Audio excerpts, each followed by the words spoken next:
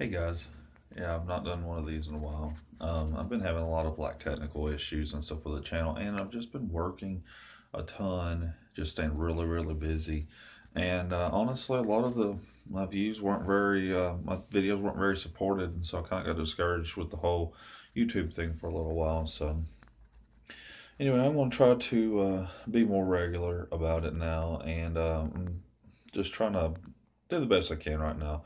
I'm going to do some more gameplay stuff and some reviews, and also, like a little game of the year thing as well. So, hope you guys will be around for that as well.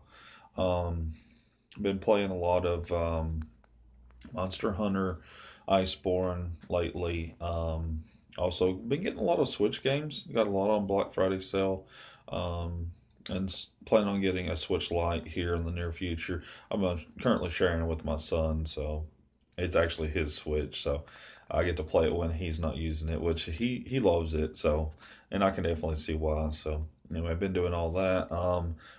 The Switch games. Sorry, I've not been up too long. The Switch games that he's really he loves the Lego games. He's been playing a ton of those.